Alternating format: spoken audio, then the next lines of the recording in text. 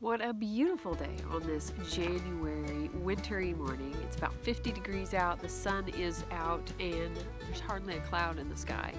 It's gorgeous, and I've got some things I can do in January, and I made a list, and I'm going to share those with you.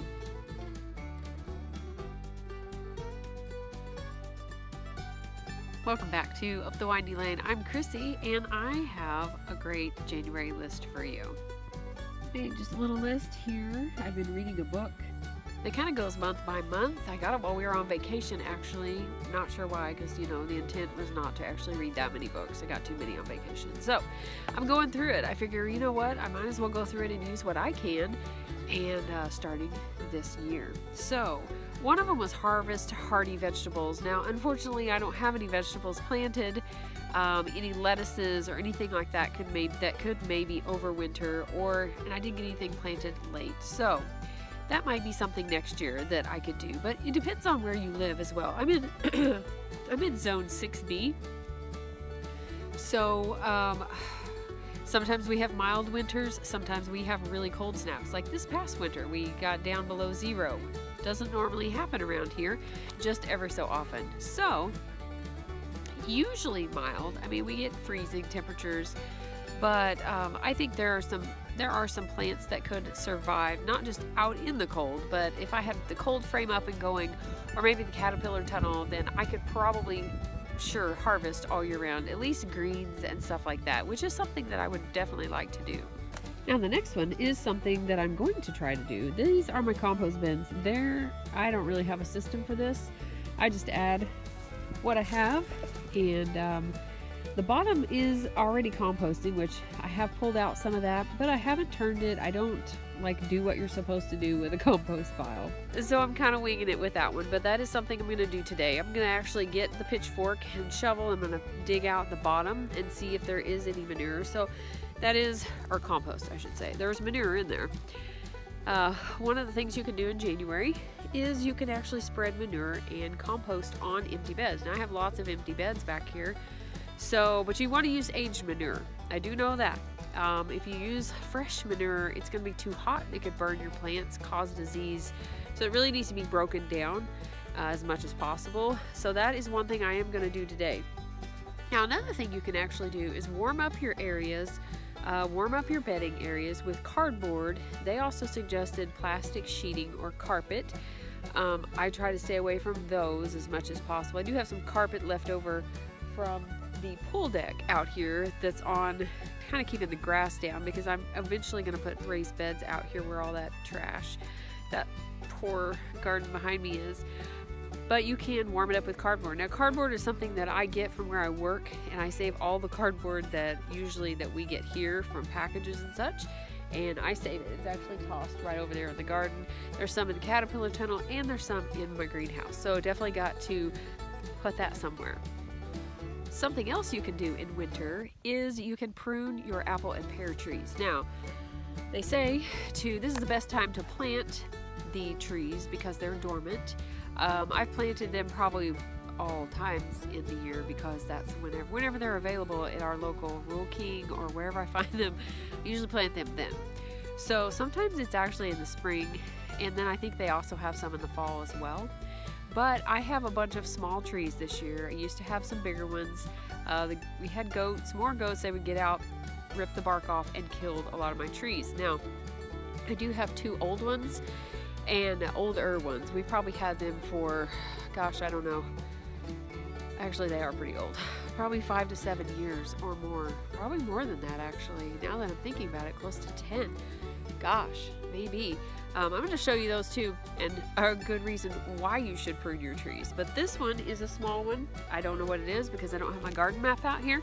But you can see maybe that I just pruned this. So basically, it'll probably have to be pruned again, but I've been watching some videos. I don't want these trees to get so big that I can't pick the fruit, so I actually trimmed these down pretty good, and I don't want any crossing. I don't want any limbs going to the middle, because that's just going to limit sunlight and airflow, and it's going to cause disease. So this is one right here that needs to be pruned really far back, because this one over here is one that last year broke. It was huge. It was a lot, well, it was probably bigger than this one, but it's way too tall. Like, it had fruit on it. I couldn't reach the fruit. It actually looks like it's got buds coming out. It's got way too many branches on it. It's got way too many going to the inside. It's way too tall. I can't get them all, even with a ladder. I tried. So that is definitely going to have to be cleaned up. But if you start them small, then they're really easy to manage. Like these pears that I got, and so you can tell, like, some of these, there's going to be branches that are going to be going to the inside, and I'll just have to keep an eye on them as you know, as they, well, become less dormant as everything starts coming up, as it starts budding, and probably have to prune throughout maybe the spring and summer and just kind of see what they do, especially if I want to keep them small. I did not buy dwarf trees, but I don't want them huge either. All right, let's move on to the next thing on the list. All right, next is check your cages, maybe your hoops, whatever you might have, like fruit cages, tomato cages, like this one right here. I need to fix that. I need to get all that off of there while it's dead. I need to fix it. I need to clean this up, and actually may move that because I'm gonna move. I'm not gonna have a trellis right here. My trellis is actually gonna go all the way to the other side right here. Got a lot of mess to clean up, but that is my plan anyways.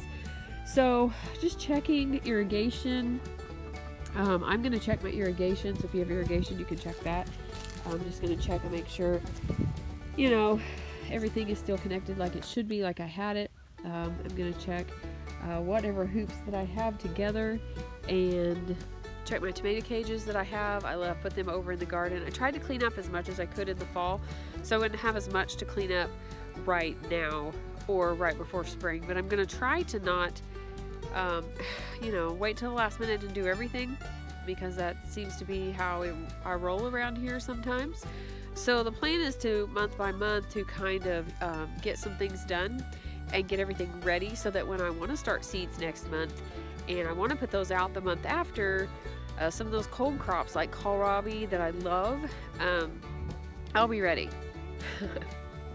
Alright, we're in the greenhouse. The next one is something I've never done before, and I think I'm going to try it this year because just to see if maybe that's what is causing some of my plants to be stunted, or seedlings to be stunted, or anything like that.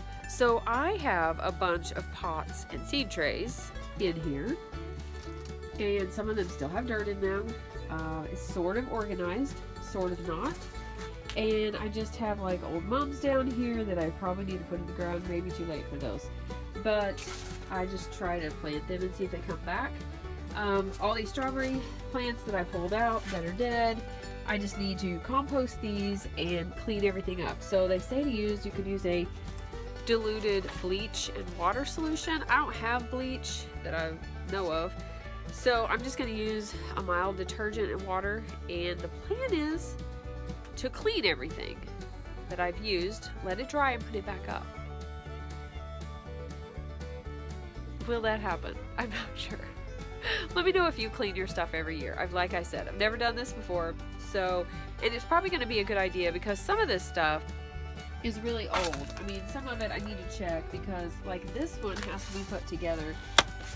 Like, the top has to be used because this is cracked, I believe, all the way down in some spots, and if I don't, then it just leaks out water, doesn't do its purpose. These are new ones, so they may not have to be cleaned. But I'm curious if you clean all your pots and seed trays before the next year. Now this is something probably should have done maybe at the end of last year. I don't know. But I do have a lot of stuff to clean up in here, so that might be a project for today as well as the compost. But we're going to move on to the next thing.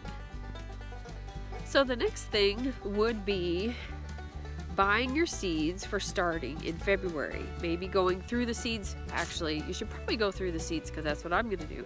I'm going to go through the seeds that I already have and see what I have, how many of it I have, because I have a lot of seeds in put up, and I've saved a lot of seeds, and I just really need to go through and see what needs to be used, because they're going to stay good for a while, but they're not going to stay good forever. So I do need to use what I have and not waste that money that I spent on them, and not waste, well, the life of that seed. So I'm going to go through my seeds. That's a good option. Go through your seeds. If you have them, kind of plan out what you want to do. I have a worksheet that I will share below as well. Maybe not a worksheet, spreadsheet that I found online that actually helps you with your planting according to your garden zone. And I use it. I have it printed out and I use it every year to kind of helps me decide when to start my seeds and when to put them outside, what can't be started inside, what is better to go outside, and vice versa.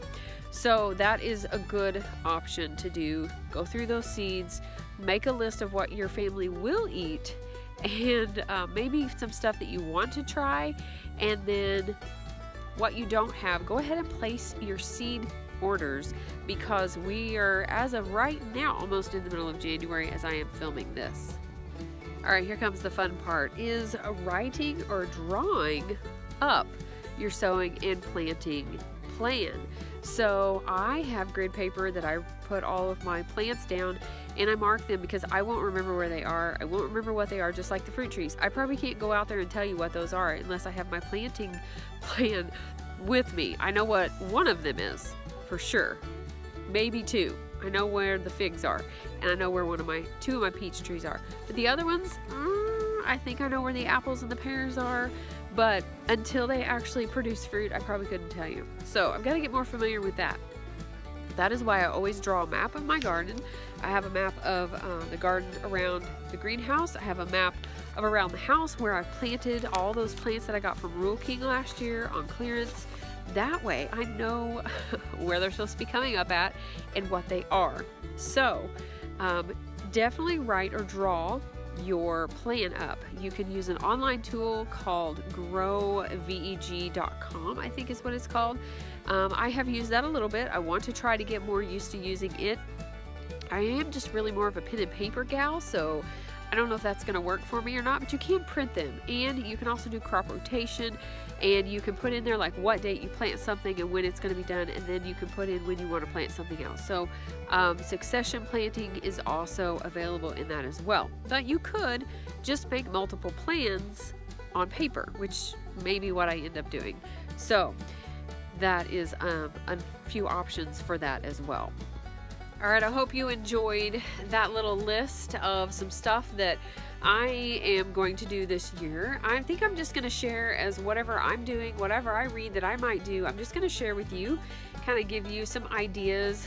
And if you have ideas, share them below because we could always use them. But I'm going to go do that compost. I'm going to go check on that. I'm going to try to get some of these seed trays and pots cleaned, and then I'm going to go in and I'm going to go through my seeds. I hope you all have a wonderful day. Be sure to like and subscribe, and don't forget to be lovely lights today.